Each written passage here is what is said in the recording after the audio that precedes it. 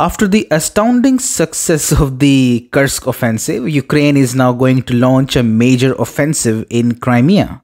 Some really devilish designs of the US and Ukraine have emerged, where a top US general has predicted that Ukraine will attempt at taking back Crimea within the next 3 months, with full support from Washington DC. Retired US Commanding General Ben Hodges said, "We could be 100% clear to Ukraine and Russia that we are 100% in favor of them retaking Crimea however they do it." And then he added, "There will be no US stepping the brakes if they take down that Kerch Bridge, which I do predict is going to happen this year." So Kyiv plans to blow up the Kerch Bridge again. Let's know more about the significance of this bridge. It is Russia's only physical connection to Crimea. It stretches 19 kilometers from the region of Krasnodar Krai to the eastern side of the peninsula. It was opened by Vladimir Putin himself in 2018. Russia has been using this bridge to supply Crimea and troops fighting on the front lines with war material. Crimea is home to the main base of the Black Sea Fleet and a network of airfields for conducting airstrikes on almost the entire depth of Ukraine. As per media reports, Ukraine's plan is to turn Crimea into a graveyard for Russian air defense systems. Ukraine had first attacked the Kerch Bridge in October 2 years back, collapsing part of its road deck into Sea of Azov. Now they want to blow it up in full using long-range missiles and massive explosives given by US and UK.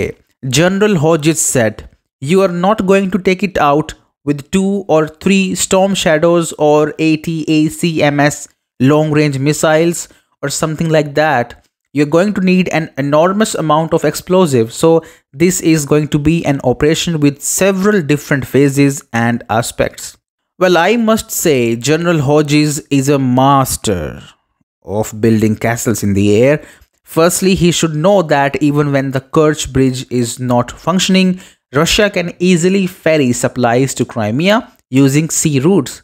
At a time when Russian naval assets are prowling in UK and US waters, would it be so difficult for Russia to safeguard its own vessels in the Black Sea, which is like its own front yard?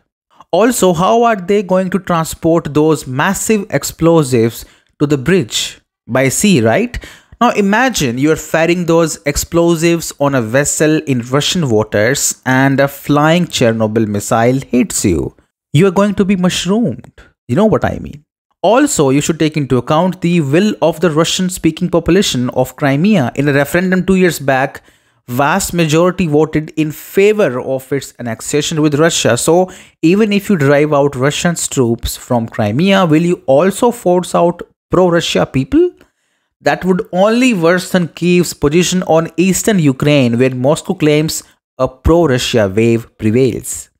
And lastly, if any such Crimea offensive happens, Ukraine will be forced to further stretch its resources, leaving front lines in eastern Ukraine exposed. It may allow Russia to penetrate even deeper and cut off the supply chains of troopers fighting on the borders with Russia.